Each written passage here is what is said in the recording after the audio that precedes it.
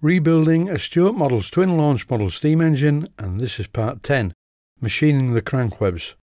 The previous video showed me cutting these crank webs out of a piece of steel bar. This video shows me machining them, and the third video about making the crankshaft coming next is how to put it all together and make it work. This clip shows me cleaning the thread of an old 4-jaw chuck that fits my Boxford lathe. I thought I would do this job on the smaller of my two lathes because it's closer to the size that you would commonly find in model engineering workshops. My other lathe is much bigger than this one. What I'm doing at the moment in this clip is removing the 3-jaw chuck, and a very quick health and safety warning that is actually a sensible one. Whenever you're doing a job like this, removing a chuck from a lathe, please remember to remove the tool from the tool post, because a sharp cutting tool sticking out the tool post will eventually stick in your hand. I do speak from experience. Now that this 3-jaw chuck has been removed from the headstock, you can clearly see how much swarf gets into the threads of the chuck once it's been removed. And in this particular part of the clip, it shows me accidentally brushing some swarf from the cross slide into the chuck. So normally I wouldn't clean the chuck up at this point, but for the video I am doing. I would only clean the threads like you've just seen me do with the 4-jaw chuck when I was about to refit the chuck to the headstock spindle. And this is the headstock spindle, and I'm cleaning this at the moment with a paintbrush. It's very important to get every trace of swarf away from this piece of equipment. If any pieces of swarf are left behind on these threads, two things can happen. One is it may affect the accuracy of the chuck, and it could also, over a period of time, damage the threads. So I apply some lubrication, and it's now time to fit the newly cleaned 4-jaw chuck onto the thread, and as you can see it goes on very easily but firmly. It is vital in every way to make sure that the chuck that you're attaching to your lathe is tightened securely, and to facilitate this on the old Boxford there's a button which locks the spindle. It's not anything ultra clever. This button just presses on a piece of metal that goes into a hole in the spindle and locks it in position. And that allows you to put a bar in the chuck, as I'm doing at the moment, and just nip the chuck onto the register. As I've never used this 4-jaw chuck before, I think I've lost the key or never had the key that tightened the jaws. So I'm having to improvise by using a socket extension bar, which is okay but not ideal. I've had a few comments, in fact I've had a lot of comments lately. Some good, some bad, some really stupid, but I won't go into that. That's just a bit of entertainment for me. And some of the comments are about lubricating oils suitable for model steam engines. I always add this stuff to my lubricating oil. This is cold pressed rapeseed oil. And one man commented, "We don't call this stuff rapeseed because it's too rapey," whatever that means. "We call it canola oil." Maybe I'll start calling this looting and pillaging oil. This is steam cylinder oil. Nothing suspicious about this. It's very thick and gloopy, almost like treacle, and I bought this in 2006, and it's got my name on it. And as far as I'm aware, I don't think there's a sell-by date on steam cylinder oil. The mixture I would normally use for general lubrication of both steam cylinders and steam engine moving parts like bearings, only on small engines of course because they all get hot, are as follows: steam cylinder oil 60%. And as you see here, light machine oil would be 20% of the mixture, and the other 20% would be cold pressed rapeseed oil that you can buy from the supermarket, and it's very cheap. That's enough talk about oil. It's time now to mark out the crank webs. So I'm cleaning up just one of them on a piece of wet or dry sandpaper. And then I painted the piece that I cleaned up on the wet or dry sandpaper. I just sprayed it with some black aerosol. I know that proper engineers should use that blue stuff for marking out, but I don't have any of that. But I have plenty of part-filled aerosol cans of black paint. What I'm doing at the moment is using a spring-loaded centre punch to put a mark on one edge only of the crank web blanks. The reason for this will become apparent later on in the video. In the previous episode of this series, I mentioned about the throw of the crank pins, and this was not shown on the drawing. So how could you know what the throw needs to be for this engine? And the answer is simple if you know the stroke of the engine. And the stroke of this engine is 7/8 of an inch. And this 7/8 of an inch is the distance that the piston travels from the bottom to the top of the cylinder, or from the top to the bottom of the cylinder, whichever way you look at it. And for anyone who's completely clueless where fractions are concerned, as I've just mentioned, the stroke of the engine is 7/8 of an inch. So half of that, which is the throw of the crank pins, would be 7/16. Half of 7/16 is 7/32, and so on and so forth. So in actual fact, there are two ways to find out what the throw of the crank pins are. One is to find the stroke of the engine, in this case from Stuart Model's website, and it's 7/8 of an inch as I've just mentioned.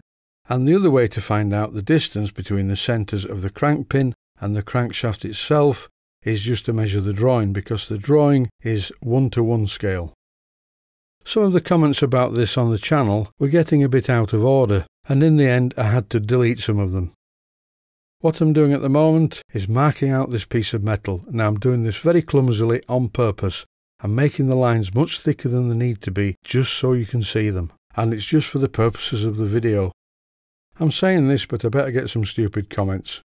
It's worth remembering though that all comments come through me. You comment on the channel, it doesn't get on the channel unless I allow it on there. And I never allow comments on religion or politics or anything containing a link. Once I drilled the pilot holes with the centre drill, I cleaned off the black paint, and this is what I'm left with. And when I check the centre dimensions, they are exactly 7/16 of an inch, so that's okay. There are many different ways to do this job. When I first started making these videos, my idea was to make videos for people who needed the information, not for experts, not to be clever, just to show beginners the simplest method by which they could manufacture parts to make a miniature steam engine, or as is often the case, repair a miniature steam engine. By sticking all of these pieces of metal together and squaring them up with two pieces of steel, I could then clamp the parts together, clean them up on the linisher to make sure they were fully in line, and then use spring clamps to hold them together until the Loctite 603 had set. One viewer wrote in and said, why did I use spring clamps? Why couldn't I use clothes pegs, or washing pegs as he called them? Well, you can use clothes pegs, but they don't have the benefits of these really nice swivelling jaws that hold things square. And it's also far easier to clamp things to my action man's head using these than clothes pegs, which may damage his ears. Over now to the lathe operations. One problem I have with this Boxford is it's very difficult to get the camera in to film some of the operations. It's in the right hand corner of my workshop and things are a little bit cramped around there. I actually find this part of the video quite difficult to explain. Suffice to say, I'm fitting the block, which of course is made up of the four metal parts, which are the crank webs, into the 4-jaw chuck, and I'm lightly clamping it in place. And by adjusting the movable jaws, I can make it so that this piece spins in the 4-jaw chuck and is exactly in line with the centre drill in the tailstock. Here comes the centre drill, and as you can see, it's miles away at the moment, and I will only actually start the drilling process once the tip of the centre drill goes into one of these holes without binding in any way. It is of course very important to make sure that you're using a lathe with an accurate tailstock. If the tailstock is not adjusted correctly or is out of alignment, this is not going to work. But in this case, my old Boxford is quite accurate, so I don't have that problem. Working with a 4-jaw chuck is an entirely different principle to a 3-jaw chuck. With a 3-jaw chuck, you put your piece of bar or hexagon in the chuck and tighten the jaws. With a 4-jaw chuck, it's a 4-way system. It makes it much easier to see what's happening if I speed up the video. As you can see, I'm carefully moving the jaws independently of each other on sides opposite to each other to move the piece of metal into the right position so that the centre goes into the hole without being impeded in any way. And these days I need a magnifying glass, my eyes ain't what they used to be. Eventually I get it absolutely spot on. The tip of the centre drill goes into the hole that I drilled on the drilling machine, and now I can drill a proper centre on the work to guide the main twist drill. And this twist drill is 1 imperial size under 5/16. Then I use a 5/16 reamer with the lathe running at a low speed to finally size the hole. The next step is to move the block to the other side, and in exactly the same way as I've just shown, first of all a centre drill, then a twist drill, then a reamer.